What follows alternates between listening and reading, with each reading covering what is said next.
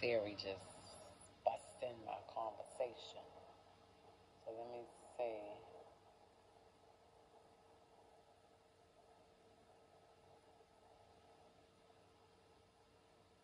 It said it was destroyed by sulfur and fire because of their wickedness. Fire and brimstone. So sulfur. So that's Genesis 19. So let's go to Genesis 19 right quick. And 1. Okay, here we go. I want to read it. This is to back up what I'm saying about the bed being undefiled. Right? So when you start bringing stuff into your bedroom based on previous relationships, how it's feeling to you, what they do. Ooh, I like them doing that to me. So let's do that. See what I'm saying? God gives you this pleasure hormone to have sex in a pure way, in a godly way, not in a Sodom and Gomorrah way. So let's go on. Let me go. Because God talked to Abraham first.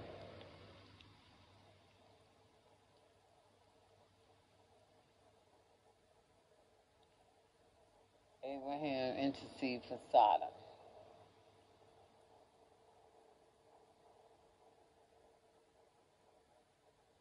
Okay, so I'm just going to go because I was trying to get so you could see what was going on with them.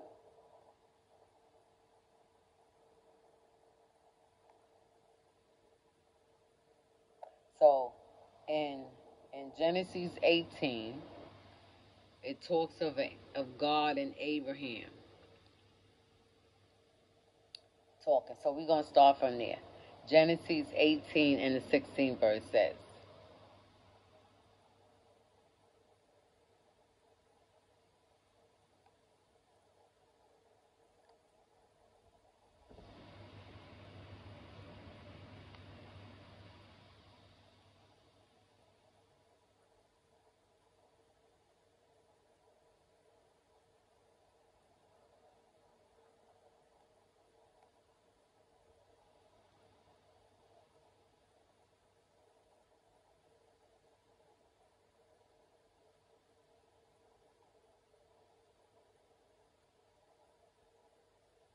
okay, so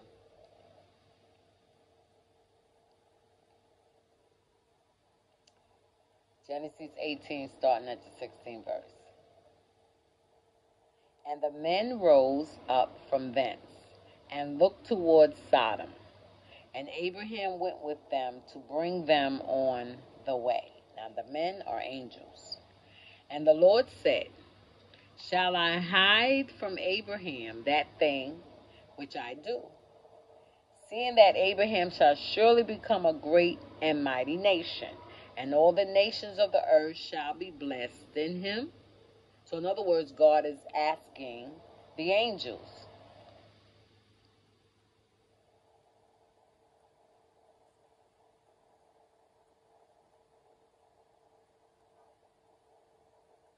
Okay. And he's saying that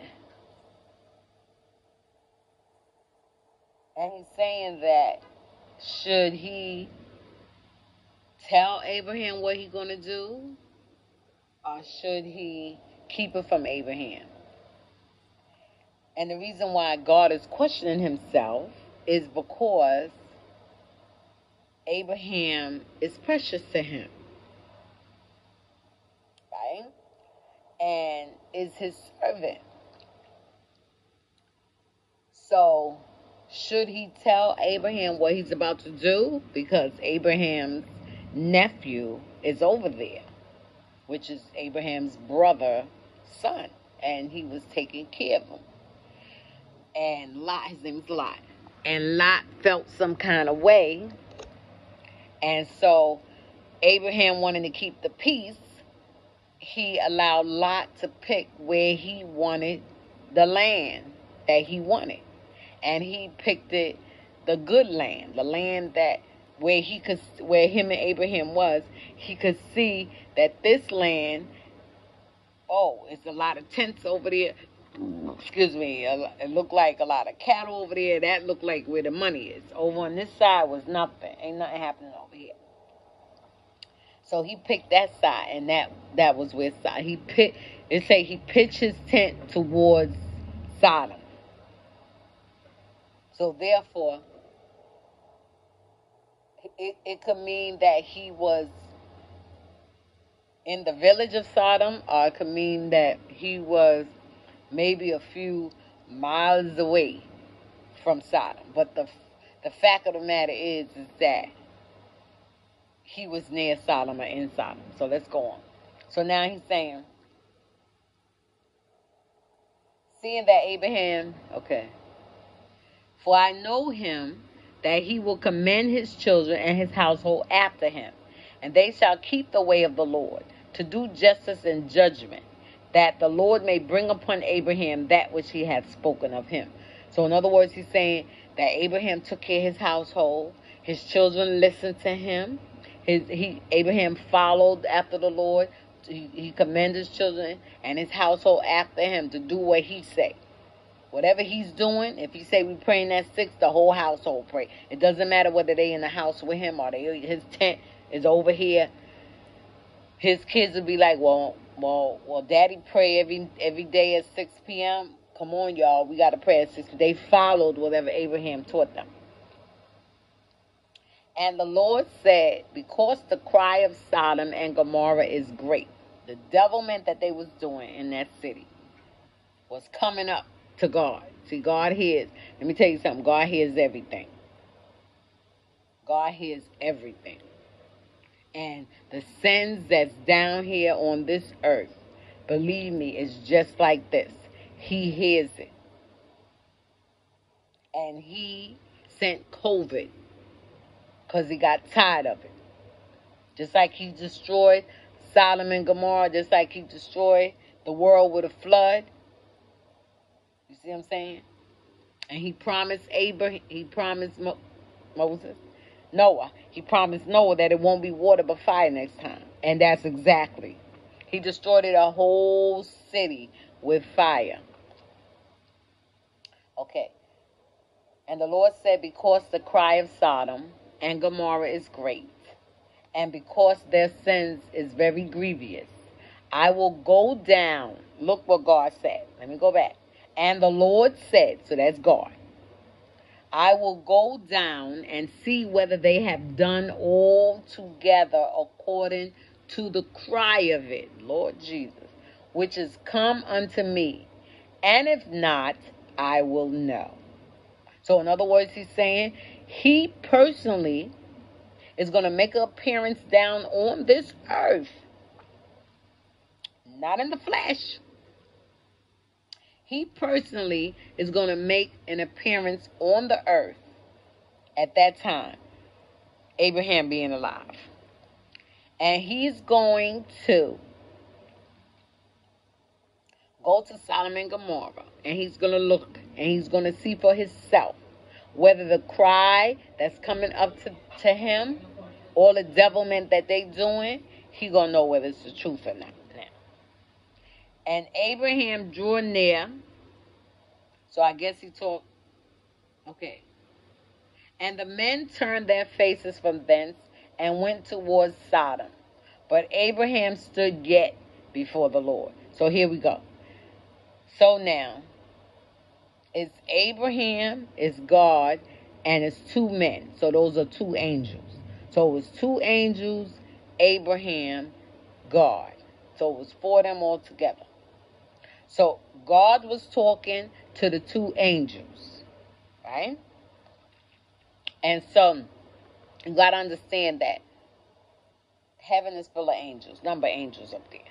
And every angel has an assignment and is given an assignment. So there was angels in heaven with God that were able to appear as humans, right? Now don't look at them as being, like see through people like you see through them, like ghosts. No, they was actually. I'm gonna presume they was angels. They appeared as angels. You see what I'm saying? So but in the human flesh, because Adam was flesh and and and and and and the people was flesh. So he had to appear to them as they were. Otherwise, maybe they would have listened to him if he had came exactly as an angel. But he came as a man. Get out of here. But anyway, so let's see. Okay. So now the men turned their faces from thence and went towards Sodom. So in other words, the conversation that God and Abraham going to have, God done had it with the angels. So then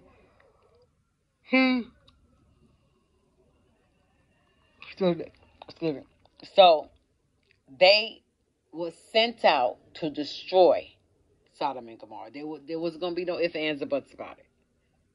They came to destroy because God already, he said he going to see, and if it's like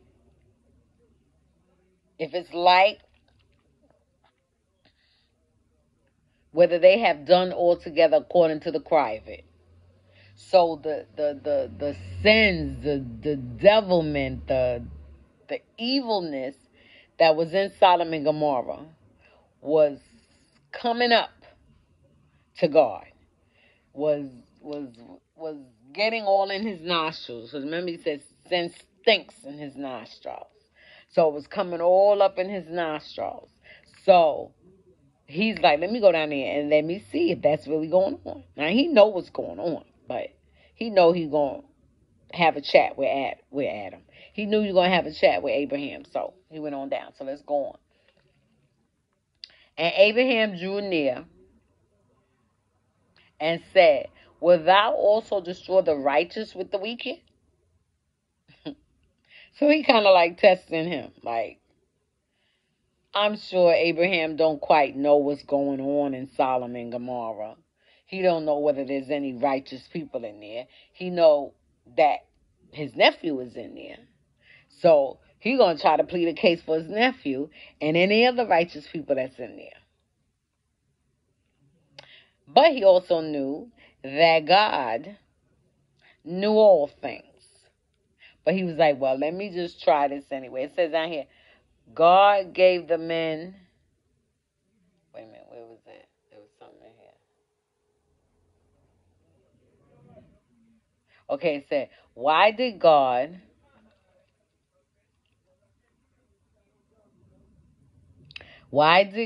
let Abraham question his justice and intercede for a wicked city? Abraham knew that God must punish sin, but he also knew from experience that God is merciful to sinners. So that's why he was questioning. Said, are you going to destroy the wicked? Are you going to destroy the wait, what you saying? Are you going to destroy the righteous with the wicked? That's why he asked that question. God knew there were not 10 righteous people in the city. But he was merciful enough to allow Abraham to intercede.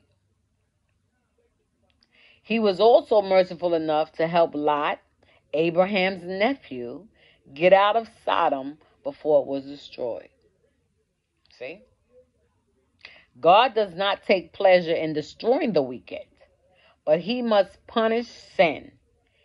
He is both just and merciful.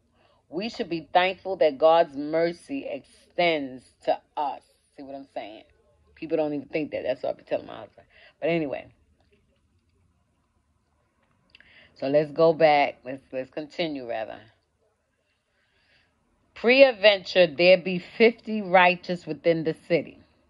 Wilt thou also destroy and not spare the place for the 50 righteous that are therein? That's what we call by interceding. That's why sometimes God puts on the saint heart to pray. And I'll speak of myself. I would just order all of a sudden, somebody will drop in my spirit and I'll be led to pray for that person.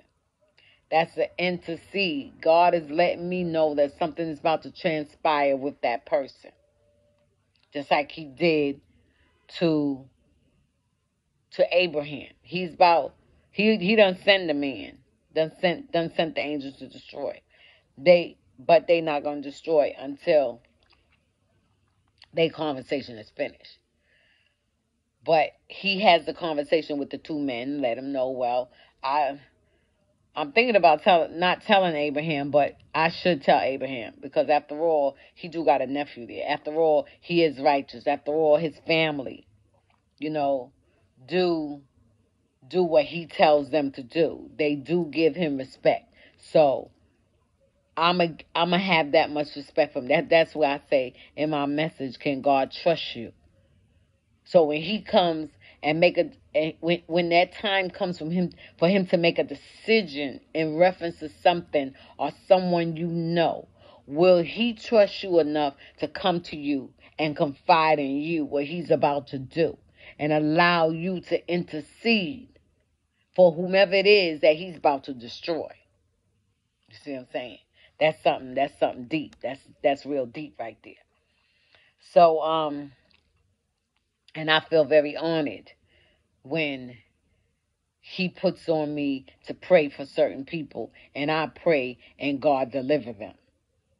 And I have to give God praise. Just like with Billy, I had to give him praise because I intercede. I don't know what was going on at the time, but it was put on me to get on my knees and pray for this boy, and I got on my knees and I prayed for him, and I asked God to do something, and God did it. Okay? It wasn't whatever the result was, it didn't have nothing to do with me. I asked God for something. I asked God to allow the boy to hear the word, to come into church so he can hear the word, bring him out of there and let him hear the word. And that's what was done. He was back in there. He went back in there. But it's still an answer to the prayer because he went back in there and God brought him back out. So God brought him to the church. Now the whole thing is what did they do with it? Did I pray that? Was that something that they wanted also? Did they want their son to be saved? Yeah, you say it all the time. I want my child to be saved. I want my child to be saved. But do you really want the child to be saved? When God opened up the door and bring the child into the church, then you take advantage of what God has done. You don't demolish the opportunity. You don't take the glory upon it. You stop what you doing and allow God to do the rest. Make the altar call. Give the opportunity for the child to come to the altar and get saved. That was not done. So let's go on with Sodom and Gomorrah. Okay. That be far from thee to do after this manner, to slay the righteous with the wicked, and that the righteous should be as the wicked. That be far from thee. Shall not the judge of all the earth do right? This is Abraham talking to God. And the Lord said, if I find in Sodom 50 righteous within the city, then I will spare all the place for their sake. So here we go. Let's go back to the men that God was first talking to. And let's go back a little bit, because it says here, and the men turned their faces from thence and went towards Sodom, but Abraham stood yet before the Lord. Right? So, with that being said, where it says here, if I find in Sodom 50 righteous within the city. So now we know God knows all things. So those men turned their faces and went towards Sodom. So I guess in other words, these men left Abraham and God talking and went walking towards Sodom. So let's say Sodom is like 2 days, 3 days, because it was days. It took days to get to where you was going there because you walked everywhere. So now within that time that they're walking, Abraham and God is talking. And Abraham is interceding. I was going to use the word negotiating, but he's not negotiating. He is interceding so that God will not destroy the sinners, especially if there's righteous people. Now remember, Abraham don't know. God knows. So that's why he said, okay.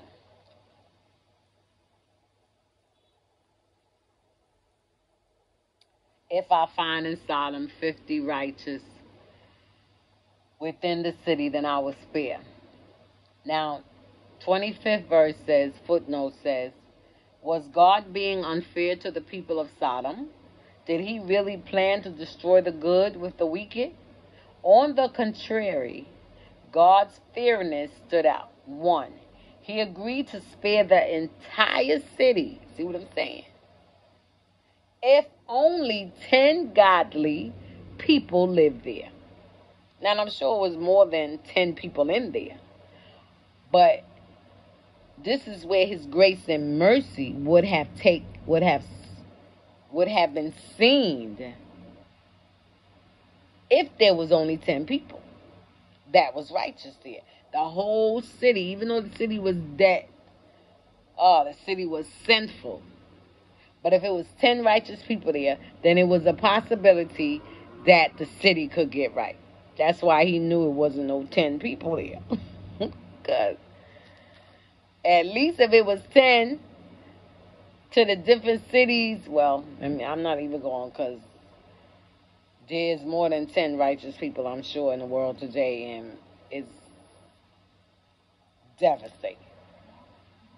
Okay, so now let's go in and say, 1, he agreed to spare the entire city if only 10 godly people lived there. 2, he showed great mercy towards Lot, apparently the only man in the city who had any kind of relationship with him. And even that was questionable. See what I'm saying? 3, he showed great patience towards Lot, almost forcing him to leave Sodom before it was destroyed. Okay, now let's go back up to the scripture. Now we're up to the 27th verse. And Abraham answered and said, behold, now I have taken upon me to speak unto the Lord, which am but dust and ashes. Now he is at a place in his life talking to God, a person of prestige. And he's saying, I'm but dust and I'm but ashes. I know that's all I am. I can disappear like this. But peradventure, there shall lack 5 of the 50 righteous, without destroy all the city for lack of 5. So out of the 50, if there's only 5, if there's only 5 that is not righteous, will you destroy the whole 50? Right? Right, here we go. Because he started out with 50. This is good, because I always thought he kept going down to 50, 45, 10. No. This is what he did. He said 50 righteous. And God said that if I find 50 righteous within the city, a whole 50, he won't destroy. So now, Abraham is thinking, he's saying, okay, he probably know it ain't no 50. Okay, so now, if there's 5 out of that 50 that is not righteous, will you destroy the whole 50 still? So God said, peradventure, okay, wait a minute. And he said, if I find there 45, because remember he said 5. If I find 45 that's righteous and only 5 not, in other words, I'll just destroy. I won't destroy the city. Then he spoke again, and he said, peradventure there shall be 45 there. 40 found there. He said, all right, if there's 40 people that's righteous, I won't destroy the city. And he said, oh my goodness, here you go. He interceding again. We may look at that in negotiating. Here you go again. And he says unto him, oh, let not the Lord be angry. Please don't be angry with me, because I know I'm probably getting on your nerve, and you want to go about your business, right? But oh, let not the Lord be angry, and I will speak. Peradventure there shall 30 be found. So now he done went from 50 to 45 to 40. Now he's saying 30. If there be 30 that is righteous, will you not destroy the city? He said, God said, I will not do it if I find 30. And he said, behold now, I have taken upon me to speak unto the Lord. Here we go again. But he has so much respect for God. That's how I am when I'm talking in Bible study and I want to say something and I feel like people is going to get offended by what I say. I quickly say no disrespect. And no disrespect to nobody, and this is just in my opinion. This is how I feel. I try to hurry up and clarify that because I don't want to be destroyed. Okay, so peradventure there shall be 20 found there. So he went all the way from 40, took a whole 40, 30, 20, took a whole 20 off. So now he's down to 20. Peradventure there shall be 20 found there. And he said, I will not destroy for 20's sake. God is just standing there listening and accepting and giving him the ability to intercede for this city. And he said, oh, let not the Lord be angry. He didn't even finish yet. And I will speak yet, but this once. I mean, this is the last time I'm going to say something. Peradventure 10.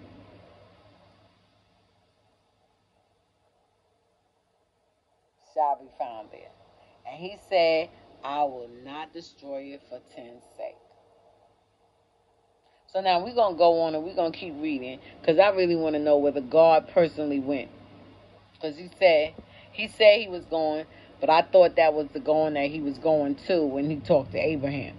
But we're going back to the beginning of that particular passage that I was reading. It lets us know that he was having a conversation with the two men first. And in the presence, before the presence of Abraham. And then Abraham came into the presence. Okay. Now it goes on to say, God shewed, let's go to the footnotes. God shewed Abraham that asking for anything is allowed, with the understanding that God's answers come from God's perspective. See what I'm saying? I like that. We can ask God for whatever we want, but our answers is going to come from how he's looking at it, not how we're looking at it. So that's why I say, I want to throw this in here and give y'all a heads up. You may hear people say, you praying and God ain't answered. And sometimes he don't never answer. He ain't answer.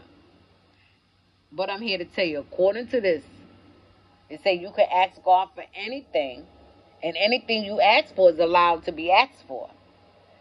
But just make sure that the understanding of God's answers is based on his perspective, not ours. So therefore, what does that mean? That means that God answers, just like he answered him. He answered him in reference to, no, if there's 20 people there, that was the last part of it, I won't kill them. That's what he said he ain't going to do, and he's not going to do it. But his perspective is that he already know how many people is there. And he know ain't no righteous there but Lot. So he didn't go down to 1. He went to 20. So since there was no 20 people there, he showed mercy to Lot Because Lot was in that 20 that was going to die. But because Abraham was who he was in God's sight, and Lot was who he was in God's sight, God spared Lot because of what Lot was doing, and God spared Abraham because Lot was connected to Abraham. Lord have mercy. But he did not spare the city because the city sinned. Lot didn't sin, Abraham didn't sin.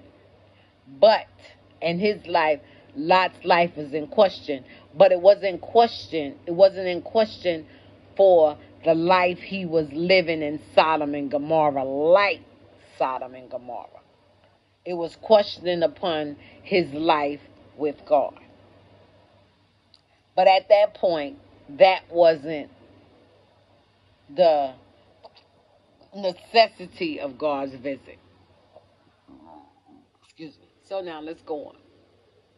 For only he knows the whole. Okay, here we go. That God answers come from God's perspective. They are not always in harmony with our expectation. So we praying, we don't get an answer. So the first thing we say that God didn't answer. Then that means the scripture's a lie. So you can ask anything in my name and I'll give it to you. If it's in my will. If you're not doubting. But just because you don't see the answer, it does not mean it was not answered. You just don't see it yet. But keep on living. You going to see that what you prayed for is going to come to pass. And when it come to pass, it's going to be in satisfaction to you because you're going to know that that's the answer to your prayer. Woo, I love studying the word because I learned. God opened up revelations to me while I'm reading his word. Okay, so let me go on because I don't want to weary your patience. So the title of this will be Sodom and Gomorrah. All right. And the Lord went his way as soon as he had left communing with Abraham.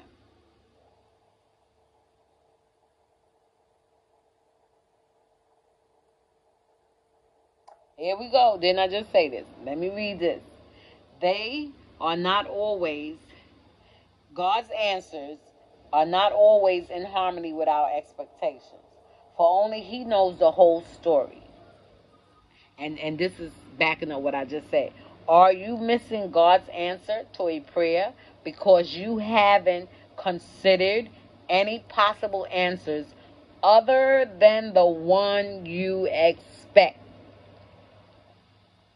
So you praying for money.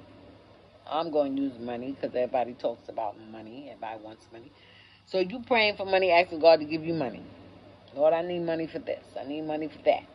So you're expecting a big check to come in the mail. You're expecting somebody to come and hand you the amount of money that you need. But you totally not even thinking about, you go to the mailbox and you got a $30 check because you need a $1,000 check. What you need the money for costs $1,000. But God gave you $20, $50 in a check in the mail, and you took it. Oh, I got me some money. I don't know where this money come from. I'm going to spend it. And you go spend it. You get back on your knees and say, Lord, I'm still waiting for this $1,000 check, this $1,000 money, because I still got this bill I got to pay. He sent you 50. You supposed to take that 50 and save it, or you supposed to take that 50 and put it towards your bill. No, you spent it. And you still waiting. So now you never get the answer. So you think, because you didn't get the $1,000 that you needed for that bill. But God gave you $50 because he was going to send it in increments. He was going to send it to you partially in different amounts. And you looking for the big. So he answered you. Okay, so let's go on. And the Lord went his way, and Abraham returned it unto his place. Genesis 19. And there came two angels to Sodom at evening, And Lot sat in the gate of Sodom. And Lot, seeing them, rose up to meet them. And he bowed himself with his face towards the ground. And he said, Behold now, my lords, turn in, I pray you, into your servant's house, and tarry all night, and wash your feet, and ye shall rise up early, and go on your way. Lot ain't had no idea that these men was coming to save his life and to destroy the city that he was in. He had no idea that all his goods and everything was about to get burned down. But he respected these men because I guess inwardly he saw that they was men of God. He probably didn't know they was angels, but he knew that they was men of God. So, here we go. The city gate, this is the footnotes. The city gate was the meeting place for city officials and other men to discuss current events and transact business. It was a place of authority and statutes where a person could see and be seen. Evidently, Lot held an important position in the government or associated with those who did, because the angels found him at the city gate. And that's why Lot enjoyed himself and never left Lot. Not Lot. Yeah, that's why Lot enjoyed himself and never left Sodom, because of his position that he was in. And the position he was in caused him to be rich. And that's what he wanted. Perhaps Lot's status in Sodom was one reason he was so reluctant to leave. See? Okay. All right, so go on. All right. And they said, Nay, but we will abide in the street all night. So they was going, staying in the street, so they can see what it was about. Remember, God said that he was going to see for himself. So they was going, and they was going to check it out. He told them to come and say, No, I'm chill. We going to stay out here all night. And he pressed upon them, meaning that he kept begging them and telling them to come upon them greatly, and they turned in unto him. So, being that he kept bothering, because Lot knew what it was about, and he knew that those crazy men was going to be after these men. They must was good looking or whatever. All right. And they turned in unto him and entered into his house. And he made them a feast and did bake unleavened bread, and they did eat. But before they laid down, the men of the city, even the men of Sodom, so this is the whole city, not only the city he lived in, but the whole Sodom city. That's like not only Malcolm X, but the whole Brooklyn was at his door. Okay, so compassed the house round, both old and young, all the people from every quarter. That's a lot of people. They was suppressing the house, meaning that they was banging on the doors, pushed up against the windows, trying to get to these men. And they called unto Lot and said unto him, Where are the men which came into thee this night? I didn't know that. Somebody was watching and went and told it. Okay. Bring them out unto us that we may know them. Back in the days, Bible times. Remember, Adam knew and he knew his wife. That means sexual stuff going on here. So they wanted Lot to let the men go from their house, from within his house, so that they could have sex with him. A man to a man. See what I'm saying? So you think you're supposed to be in your bed having anal sex with your woman when God didn't like it in Sodom and Gomorrah? Because man to man mean that you're going to have anal sex. You can't do nothing in the front because ain't nothing in the front. That's where it say the bed is undefiled, because that's the pureness of it. That separates animal from man, because he made a woman to have something that a man can penetrate through the front. And he made the animal to have something to penetrate through the back. So why would you want to put yourself in the same category as an animal? You is made in the image of God. And we see here that God wasn't pleased. So let's go on. Bring them out unto us, that we may know them. Lord Jesus. How? And Lot went out at the door unto them and shut the door after him. So he stepped out of his little hut, closed the door behind him, and began to talk to these men. And this is what he said. He said, I pray you, brethren, do not so wickedly. Don't do this thing, it's wicked. Behold now, I have 2 daughters, which have not known men. He had 2 daughters that was virgins. So he's trying to introduce the right things to these men. Take my daughters. Don't mess with these men. This is not, I guess he didn't want to straight out say this is against God's plans, because they probably would have grabbed him and took him and knew him. So he said, take my daughters, which have not known men. Let me, I pray you, bring them out unto you. Hold on. Let's wait 1 second. I'll go get them. You ain't even got to come. No, you ain't got to come in the house. I'll bring them out personally to you. And do ye to them as is good in your eye. Whatever you want to do to them, you go ahead and do it. That's why the word said the bed is undefiled. You're not supposed to be doing what he's doing to save these men. Take my daughters, do whatever, because I already know what you're doing.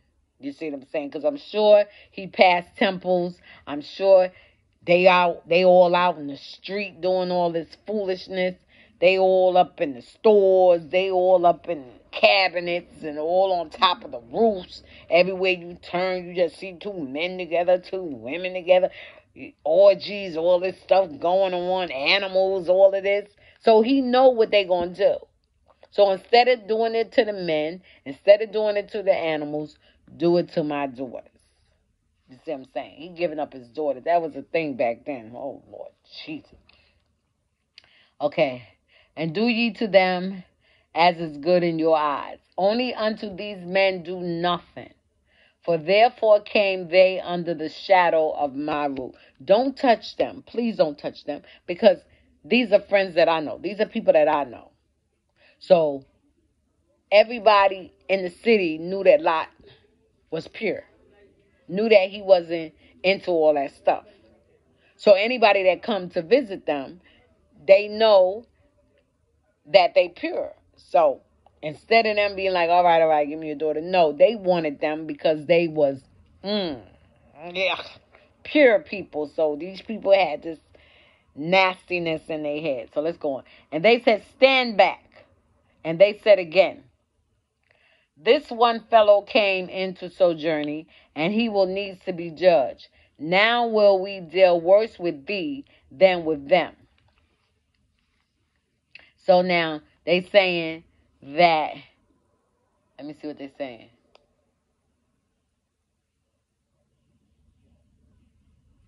Okay, let me go back to the thing. It say the phrase that we may know them means the men wanted to have sexual relations with Lot's guests. How could any father give his daughter to be ravished by a mob of perverts just to protect 2 strangers? Possibly Lot was scheming to save both the girls and the visitors, hoping the girls' fiancés, I got you. I see what he's saying, will rescue them, or that the homosexual men will be uninterested in the girls and simply go away. Okay. Although it was the custom of the day to protect guests at any cost, this terrible suggestion reveals how deeply sin had been absorbed into Lot's life. Wow. So in other words, they're saying that he was in the wrong. He had become hardened to evil acts in an evil city. Whatever Lot's motive was, we see here an illustration of Sodom's terrible wickedness. A wickedness so great that God had to destroy the entire city, Lord Jesus. So it's saying, this is saying that, got hot in here all of a sudden. Hey, Google, turn on the air conditioner.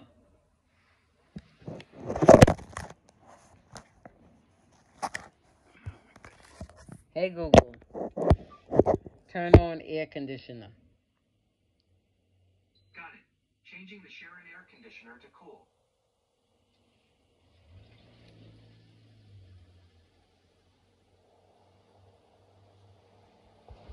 All right, so it's saying here that that Lot was wrong for even putting his daughters out there. But it also was saying that maybe he was doing it hoping that his fiance would come and rescue him. But the bottom line is that his heart was hardened, meaning that he was at a place where he didn't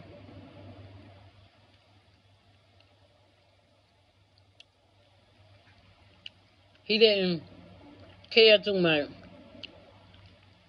about what they was gonna do. Cause just think, but he wasn't thinking, if they would have said, okay, give us his order. All of them. He really went out there, brought out his daughter. The fiance would have came out, and they would have wound up taking them too. Lord Jesus.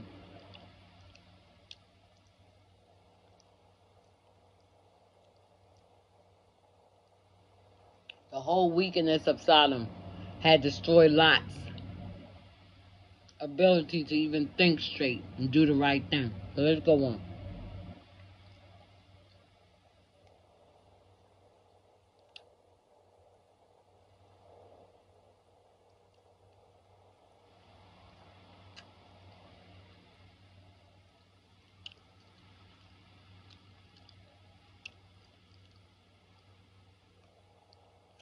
So they say,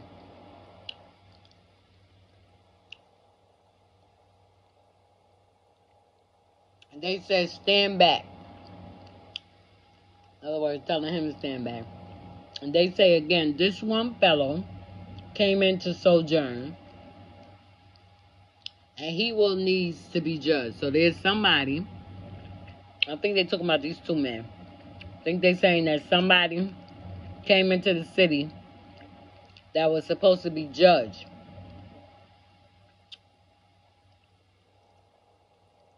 And now we will deal worse with thee than with them. So in other words, they're not going to even deal with them, with that person that came in. They're going to go to him and mess with those men. Hope that made sense. I mean, let me just break it down like that. Somebody must have came into the city to be judged. A sojourner that came into the city. A sojourner is somebody that's traveling and just stopped in for cookies and milk. And so now they got a hold to that man, and they was about to do whatever they was going to do with that man. But once these people come in, they said, we will deal worse with thee, meaning him, than with them. So, and they pressed sore upon the man, even Lot, and came near to break the door. But the men put forth their hand and pulled Lot into the house to them and shut the door. So they pulled Lot into it. And they smote the men that were at the door of the house with blindness, both small and great, so that they wearied themselves to find the door. So they blind them. The angels blind them. And the men said unto Lot, Hast thou here any besides, son-in-law, and thy sons, and thy daughters, and whatsoever thou hast in the city, bring them out of this place. See, that was the T right there. That was it. God let him know, destroy this city now. Because he ain't found nobody. He ain't even find 20. He ain't even find 5. Bring them out of this place, for we will destroy this place, because the cry of them is waxing great before the face of the Lord. And the Lord has sent us to destroy it. So I say, he already said. And Lot went out and spake unto his sons-in-law, which married his daughters. I thought he said it was fiancés. So why they didn't describe it in the footnotes as their husbands? He said fiancés. And said, Up, get you out of this place, for the Lord will destroy this city. But he seemed as one that mocked unto his sons-in-law. So his sons-in-law was like, ain't paying him no mind. Okay, so let's read this. God promised to spare Sodom if only 10 godly people lived there. Obviously, not even 10 could be found, because the angels arrived to destroy the city. Wait. That would sound like wrong. Let me read this again. And it's the same thing I said. I had said that God already knew that there wasn't no 50, there wasn't no 40, there wasn't no 30, there wasn't no 20. Right? Knew that. So therefore, they went down to 10. There wasn't no 10. He knew there wasn't nobody there. So, and the reason why he knew and we knew reading this is because he sent the men. When we read in the beginning, he said, remember that passage where I said, that verse where I said that the men turned their face and went walking towards Sodom? That means they was going to destroy. And so while they was walking, Abraham and God was talking, but it was already in the plan. So the interceder was Abraham, and the I'll use the word negotiate. The negotiation number was 10. So once they would have got there, and if them men that was pushing up against Lot, if they had decided to forget and turn away and leave the angels, then that would have been more than 10, because everybody was following one another. So if 1 or 2 or 3 or maybe 5 would have been like, all right, after Lot talked, and because he was speaking loud to a whole big crowd, and they would have been like, all right, come on, y'all, let's go back to this man that we was messing with. We don't want his girls, because his girls got husbands, and we ain't messing. This is like, this family's like, Lot don't do nothing. He's a good man. He's a righteous man. So we ain't gonna mess. We'll leave him alone. So them saying that they would have left Lot alone due to the fact that he being righteous is giving honor to God and respecting Lot for his relationship with God. And so that would have been more than 10. But they was about to destroy Lot, his house, and go in there and get them men. Okay, so let's go on. Obviously, not even 10 could be found, because the angels arrived to destroy the city. Let me see. Archaeological evidence points to an advanced civilization in this area during Abraham's day. Most researchers also confirm some kind of sudden and devastating destruction. It is now widely thought that the buried city lies beneath the waters of the southern end of the Dead Sea. How is that when he destroyed it? I thought it burnt up. Or maybe it's like a burnt land. Okay. So let's go on. And when the morning arose, then the angels hastened Lot, saying, Arise, take thy wife and thy 2 daughters, which are here, lest thou be consumed in the iniquity of the city. And while he lingered, the men laid hold upon his hand, and upon the hand of his wife, and upon the hand of the 2 daughters, the Lord being merciful unto him. And they brought him forth, and set him without the city. And it came to pass, when they had brought them forth abroad, that he said, Escape for thy life. Look not behind thee, neither stay thou in all the plain. Escape to the mountain, lest thou be consumed. And Lot said unto them, O, not so, my Lord. Behold, now thy servant hath found grace in thy sight, and thou hast magnified thy mercy, which thou hast shewed unto me in saving my life.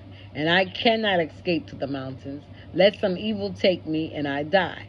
Behold now, this city is near to flee unto, and it is a little one. O let me escape thither. Is it not a little one? And my soul shall live. And he said unto him, the angel, Yes, I have accepted thee concerning this thing also, that I will not overthrow this city, for the which thou hast spoken. Haste thee, escape thither, for I cannot do anything till thou be come thither. I mean, you got to get out of here. I can't kill you. My father told me not to hurt you, because you is connected to Abraham. Therefore the name of the city was called Zoar. The sun was risen upon the earth when Lot entered into Zoar. So in other words, he's saying that when the angel brought him out of Sodom, he took him outside that city to a place that was nothing but close to the city. And the angel was telling Lot to run, to escape, to go, to get away, because he's destroying the whole Sodom and Gomorrah. So every part of it, any connection to it, anything close to it was getting burnt.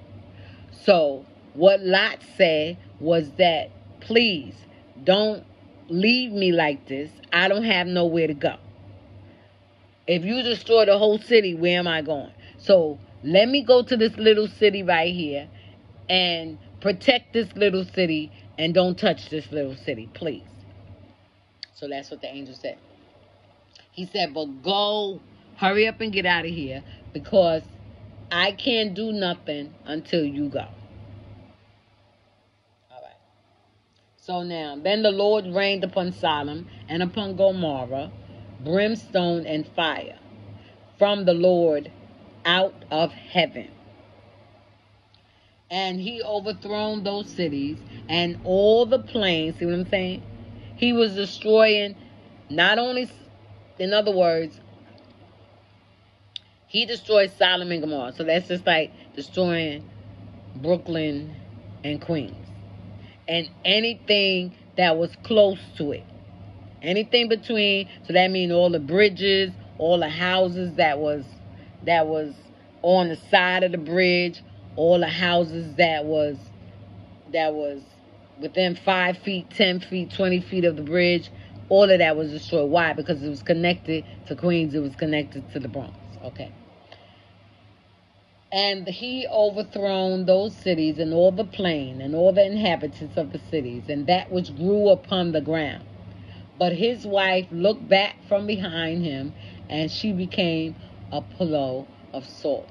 And Abraham got up early in the morning to the place where he stood before the Lord. And he looked towards Sodom and Gomorrah, and towards all the land of the plain, and beheld, and lo, the smoke of the country went up as the smoke of a furnace. And it came to pass, when God destroyed the cities of the plain, that God remembered Abraham, and sent Lot out of the midst of the overthrow, when he overthrew the city in the which Lot dealt.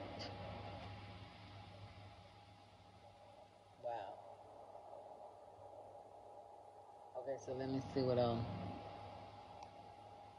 Let me read the last footnotes of this.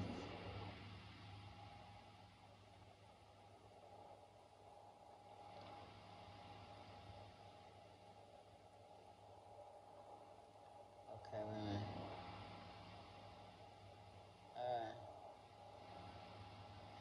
The story of Sodom reveals that the people of Lot's day had to deal with the same kinds of repulsive sins the world faces today. That's what it's all about. That's why he didn't like it. Repulsive sin. That means, you know how people react on impulse? So this is re. Re is usually something that is inner, right? So these repulsive sins is things that just come to them. Yeah, let's try this. Let's try that. Let's do this. Let me go this way. Let me get in. Let me go do it through this hole. Let me try this hole. Let me try this hole. Who knows? They probably was having sex in the eyes and the nose and all. Ugh, disgusting. Okay, so now and they saying that the world faces this today. Look what we got here today.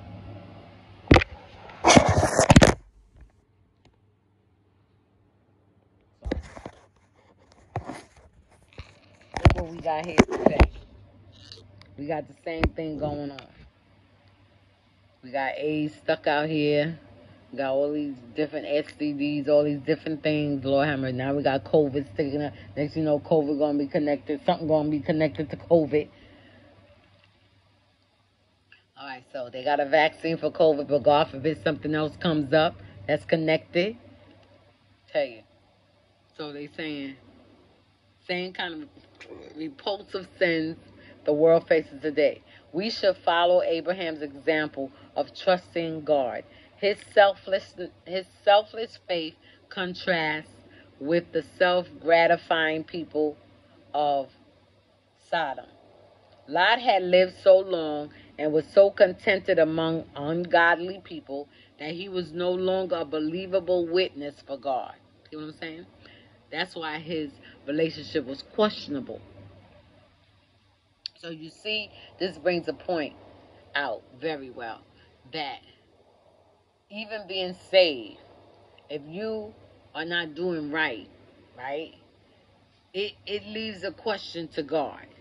But there may be a servant of God that is fully, unconditionally serving God and praying for you, interceding for you.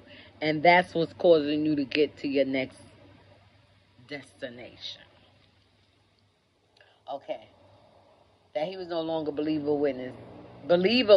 So you can get to the point where you'll be among people, you'll be a child of God, you'll be a servant of God, but they won't be believing what you're saying because you done went back on your word for Christ so many times. You stagnated. You don't know what you believe in, so you can't get nobody to believe what you believe in because you don't believe in nothing. And you don't know what you believe in. He had allowed his environment to shape him rather than he shaping his environment. Do those who know you see you as a witness for God, or are you just one of the crowd, blending in unnoticed? Lot had compromised to the point that he was almost useless to God. When he finally made a stand, nobody listened. That's when he told that's that part where he went and was talking to his son, telling him to come, and they was, please, you want to tell us something about Christ now? You wasn't talking about Christ all before. Now you talking about God going to destroy the city? Right. He going to destroy the city. You in it. I can imagine what was going through their head. Okay, when he finally made a stand, nobody listened. Have you, too, become useless to God because you are too much like your environment? To make a difference, you must first decide to be different in your faith and your conduct. says here, now we're going to read on the part where the angels had to go and take Lot's hand. Lot hesitated, so the angel seized his hand and rushed him to safety. Lot did not want to abandon the wealth, position, and comfort he enjoyed in Sodom. It is easy to criticize Lot for being hypnotized by Sodom when the choice seems so clear to us. To be wiser than Lot, we must see that our hesitation to obey stems from the false attractions of our culture's pleasures.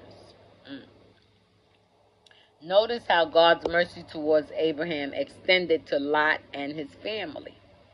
Because Abraham pleaded for Lot, God was merciful and saved Lot from the fiery destruction of Sodom. That's what it was all about. That's what it was all about. He was pleading for other people, but he kept it to a minimum where Lot will be involved. So if it was 50, so that would give Lot a chance to get out of it. If it was 45, that would give Lot a chance to get out of it. If it was 30, that give Lot a chance to get out of it. Down to 20, give Lot a chance. To 10, okay. 10, so Lot will be missed. He'll be able to get out of there. He'll have a chance to get out. You see what I'm saying? If 10, but in other words, if there was 10, then that means Lot will be one of the ones that will be spared. So let me put it that way. Down to the 50, starting from the 50, down to the 10. So if it come down that you get to 45 and you're not seeing something, just think about the 10. If you get to 10, then it's a possibility that my nephew will be spared. So he was pleading. A righteous person can often affect others for good. James says that the prayers of a righteous man are powerful. See, it's all about being righteous. Mean right. You're doing right. You ain't doing right once, twice a year. You're doing right constantly. Every day of your life, you're making that effort to do right.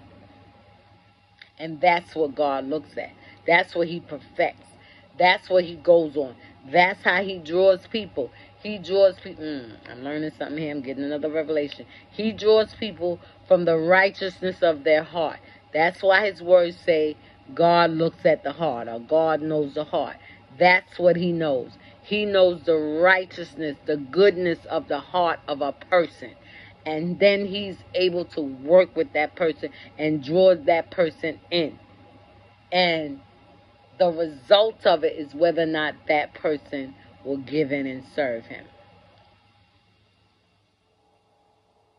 All Christians should follow Abraham's example and pray for others to be saved. In the story of Sodom and Gomorrah, we see two facts of God's character. His great patience, agreeing to spare a weaker city for 10 good people, and his fierce anger, destroying both cities. Wow. As we grow spiritually, we should find ourselves developing not only a deeper respect for God because of his anger towards sin, but also a deeper love for God because of his patience when we sin. Lot's wife turned back to look at the smothering city of Sodom.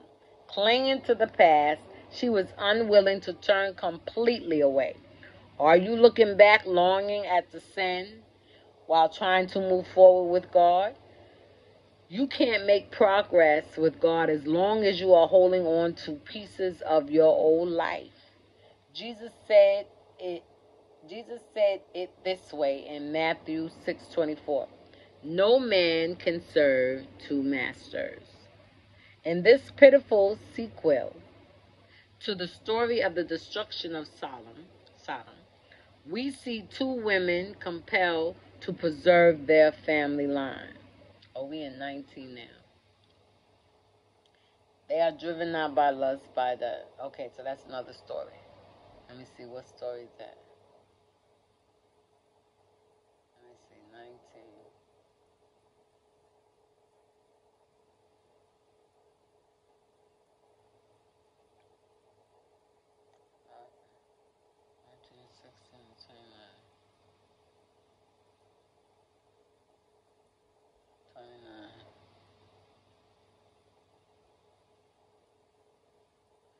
Lot and his daughters.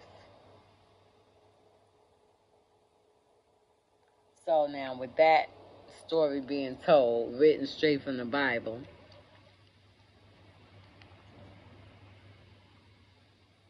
let me see something.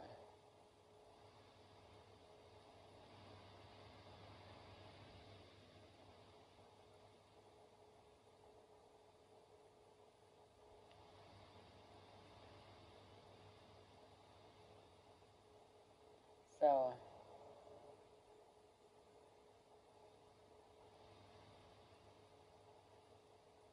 okay, let me go to Genesis 14 right quick. I'm trying to get some. That story told you about the destroying of Solomon Law. Let me see if I can read just a little bit.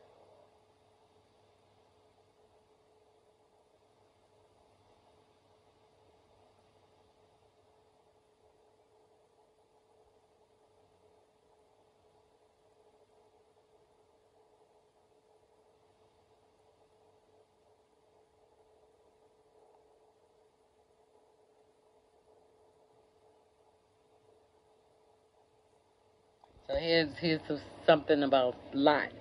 Lot's greedy desire for the best of everything led him into sinful surroundings. His burning desire for possessions and success cost him his freedom and enjoyment. As a captive to Shedalama, he faced torture, that's a king, slavery, or death. In much the same way, we can be enticed into doing things or going places we shouldn't. The prosperity we long for is captivated. It can both entice us and enslave us if our motives are not in line with God's desire. It's saying they took Lot, Abram's brother, his name wasn't changed yet from Abram to Abraham, who dwell in Sodom, and his goods, and departed.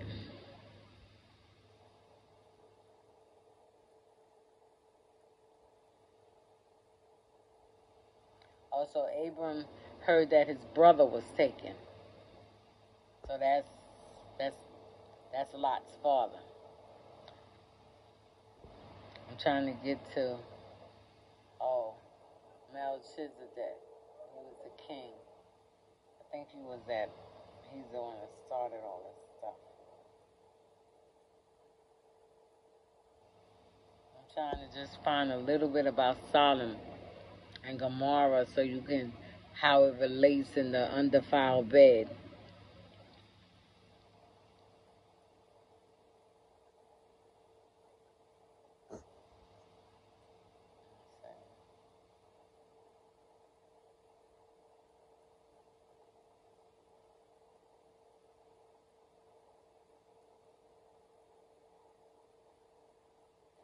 I would love to do that.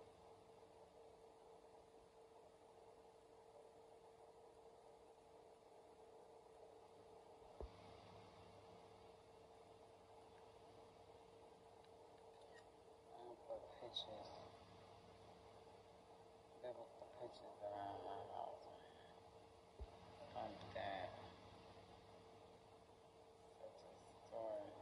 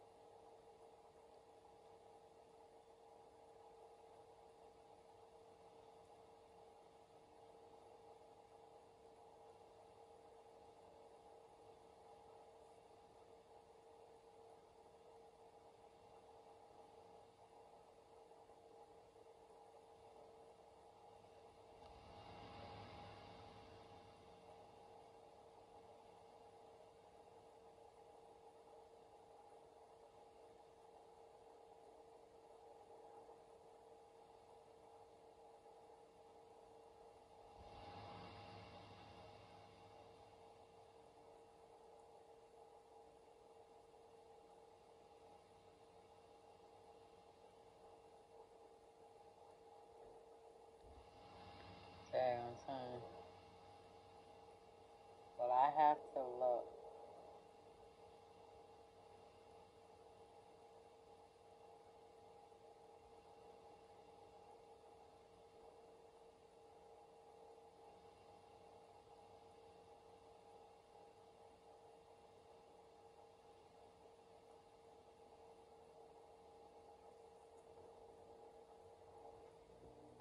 Alright, let's try Judges. Let's see.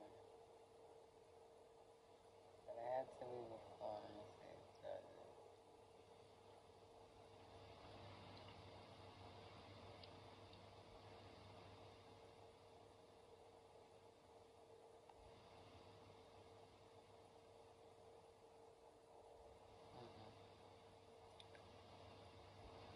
It seems to be.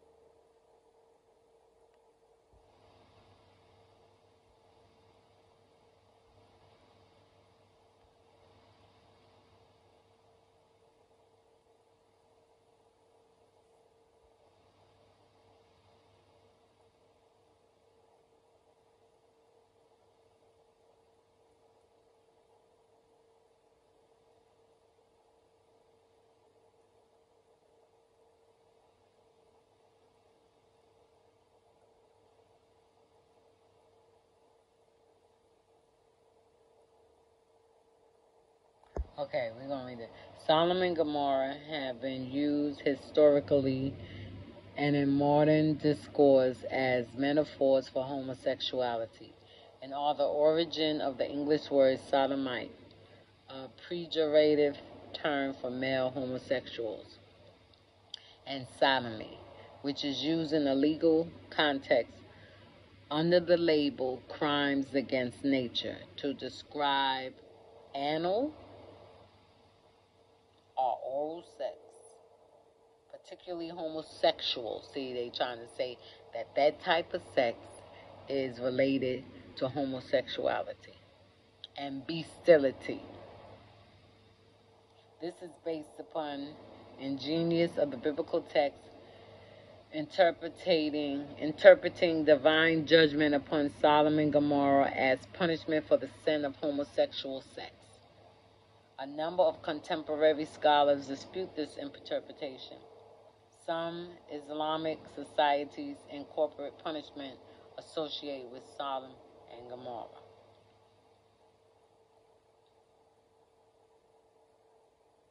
The book of Genesis is the primary source that mentions the city of Sodom and Gomorrah. Okay. So I guess you would have to,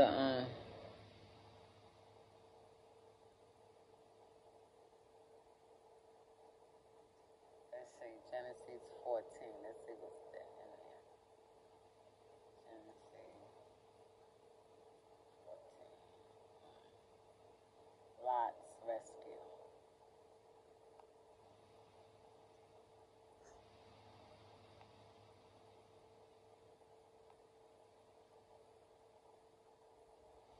Okay, so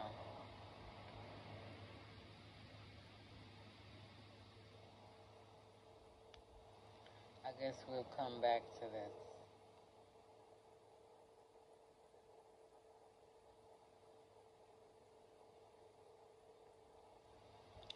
We'll come back to that because that's a deep story. But you got, I hope this what I read and the different things that I read kind of open up your eye to let you see that that's what the word means with, marriage is honorable and the bed is undefiled. Meaning that you ain't got no business doing all that stuff in the bed. You see where it's related to. See, and people don't understand that the reason why the Bible is there is to let us see who our ancestors was. Being born from your mother and father, they are the one that gave birth to you. But God is the one that created you. And you need to understand what your creation is all about. It ain't all about finding out whether you came from a monkey and all this other stuff. No, it's all about why you are the way you are due to the fact of sin and how far down the line it is and how far up it's going to go. Are you going to stop it? You can't stop sin because as soon as every day a child is born into this world and every day a child is born into sin. Because the words say you're born into sin and shaped in iniquity. So you have no... when you're born into the world, you have no other choice but to sin, because that's what your nature knows. Your nature knows only to sin. That's why the Holy Ghost has to come in and lead you and guide you and bring all this to your remembrance, so that way you won't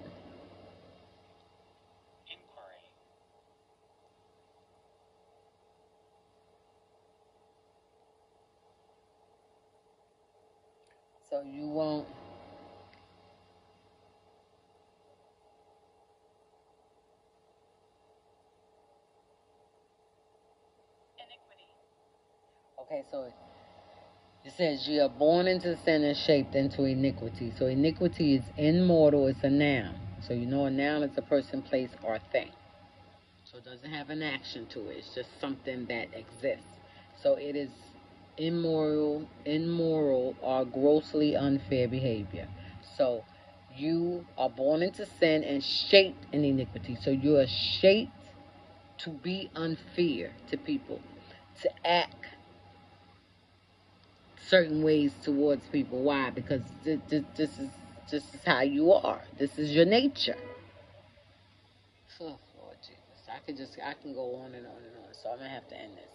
So I hope you all enjoyed this video. And if you want to hear more about Sodom and Gomorrah, please click on this video. No. If you want to hear more about Sodom and Gomorrah, then write so in the comments. And also like and subscribe to this video so that I will be able to do lives from my phone. Please.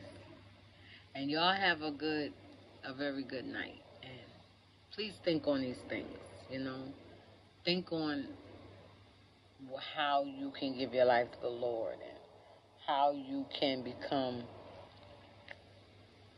better acquainted to the Lord and serve Him, because it's beautiful.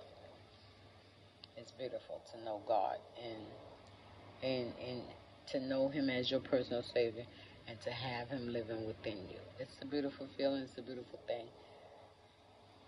It's very peaceful. Okay. That being said, y'all have a good night. God bless you. Bye.